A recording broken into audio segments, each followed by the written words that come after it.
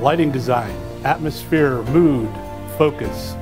All these things are a part of what I do at Sight and Sound. As lighting designer, some of my duties consist of creating the atmosphere for certain scenes, time of day, what the directors and producers want you to focus in on. The lighting process for JONAH starts with reading the heart summary of the show.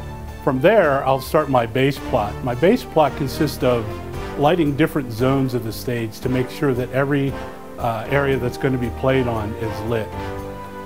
From there, I will start looking at costume colors. I will start looking at set colors, look at art renderings from the art department, and start determining what colors go best with the show.